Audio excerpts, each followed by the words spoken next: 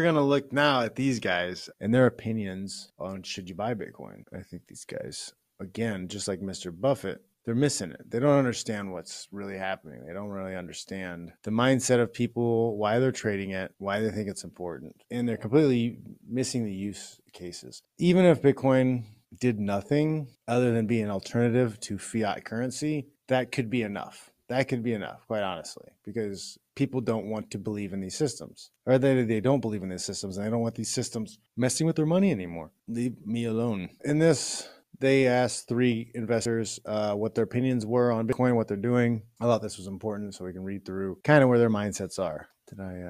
So look at this. 1 year ago, a single Bitcoin was worth $5,800.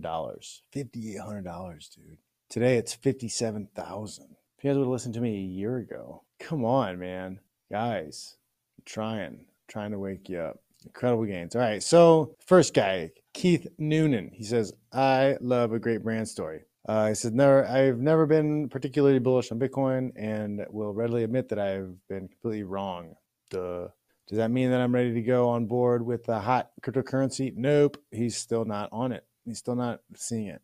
He says, it's certainly possible that Bitcoin will continue to put up stellar returns, and everyone has seen big gains thus far, should be thrilled and proud of their results. The cryptocurrency has performed spectacularly and stands as one of the best performing assets of all time. That said, I won't be purchasing Bitcoin anytime soon because I struggle to understand the bull case for it. So this is him.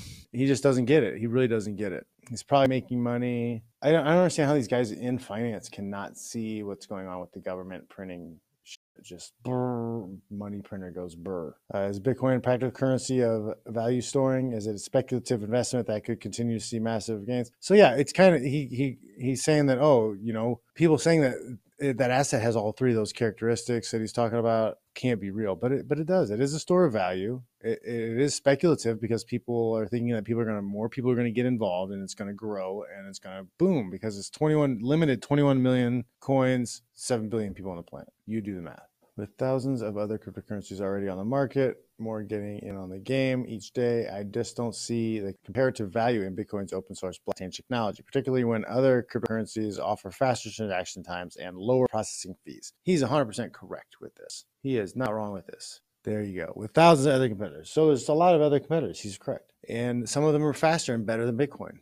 But Bitcoin's Bitcoin. People talk about Bitcoin. People know Bitcoin. When is Bitcoin going to be seen as not as big as some other coin? I don't know. It's going to take time. It's going to take time and performance when people start using it. Right now, Bitcoin is a tag. Bitcoin here, that. That's the play. In 10 years, I mean, you have to have mass adoption first. When mass adoption happens, then you'll be able to see if Bitcoin stays number 1. But until mass adoption happens and everybody has some kind of crypto wallet on their phone, like if you walk down the street and 9 out of 10 people don't have crypto on their phone, we're not there yet. We're not there yet. At a certain point, we will get there, and then those prices are going to settle. And then you're going to start seeing the battle between which cryptocurrency is actually better to use or easier to use. But I think that's down the line. That's way down the line. It's not going to happen right away. Right now, Bitcoin is the name, and people are going to use Bitcoin until something super bad happens to Bitcoin. All right, James Brumley. What a fun name. Come on, Brumley. Woo me with your words. This is a question that merits a clear definition of the word buy. If you are talking about taking advantage of short-term swings in the cryptocurrency's prices, I'm not an advocate of speculative trading, but certainly it's possible. If you're interested in talking about a long-term stake in Bitcoin as you would a blue chip stock or a commodity, that's a hard no due to one glaring risk. There is no limit to the supply of them, wrecking the whole supply versus demand thing necessary to create price stability. So this, I don't know if he's if he's confused, like Bitcoin is limited, but if he means like, oh, you can just keep making new coins. True. But like you'd have to sway people into using it. It would have to be a better coin. And I don't see that as a bad thing. If somebody comes up with a better form of currency and I can use something that makes my life easier and it's better, then they should do that. That's what happened here. People were like, you know what? Fiat dollar is bullshit. I don't want to fuck with it anymore. Let's create something new. And they did. I don't think there's a problem with that. He sees a problem with that because I think it disrupts the way he makes money, his survival. We break things down into SNR, survival reproduction, on this show a lot. And I think his survival's threatened right there.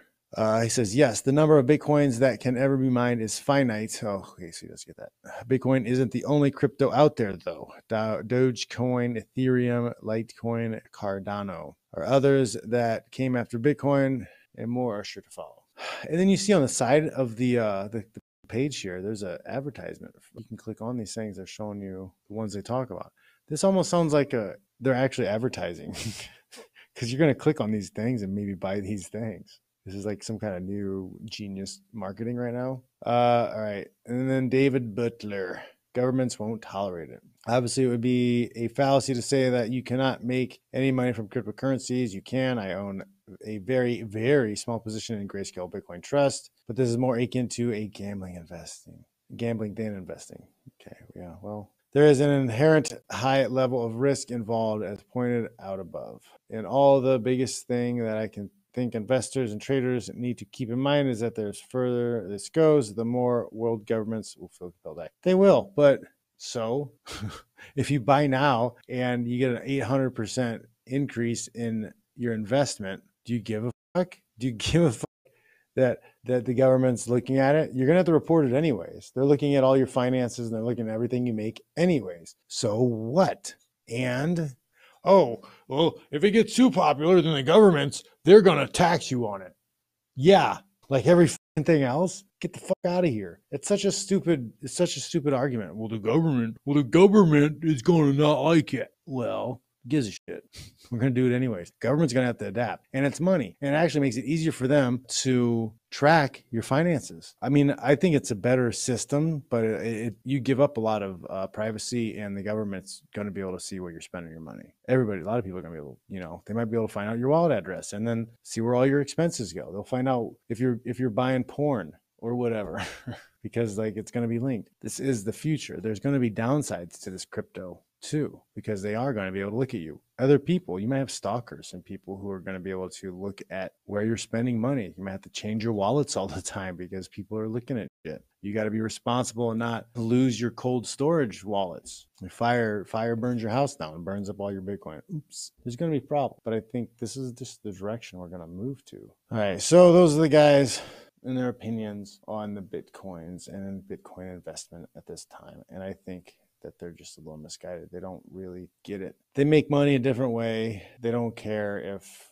it's made whichever way. So I don't know. I think a lot of how they make money and how everybody makes money is directly tied to your survival. And if that's threatened in any way, you're going to defend it.